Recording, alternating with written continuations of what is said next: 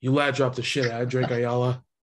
We don't Uh, gotta talk about the rest of it, but no, we will. We will. I'm not gonna shy away from it. I think that comes to it's so hard to explain because it happened last year. I don't know if you guys saw my NCAA matches from last year with McKee first round when I was beating him 6-0 going into the third period, and with Cardinal when I was beating him by 2 with like 30 seconds left.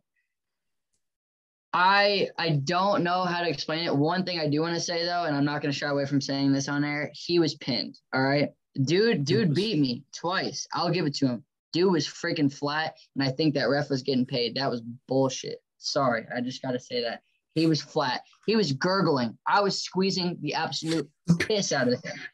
I'm not even kidding. He was like, I was squeezing.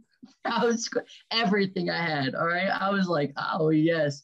That was a pretty nice throw. And I was waiting for the ref to slap the mat. But props to him for fighting off his back, even though he's pinned. And so the rest of that match, the second period, I know I wrestled good. I just kept focusing on underhooking his right side and just a hard hand fight. I struggle with kids with a really good lefty single. And that's who I had in the blood round this year. That Kaler kid's really good with that too, which is something I'm going to work on. But I just remember in the third period, we were wrestling. I was fine to start it off. I was like, all right, let's get another takedown to end this match. And he took me down on the edge. And I just remember like hitting my ass, him like collecting 2, the ref like putting 2 up.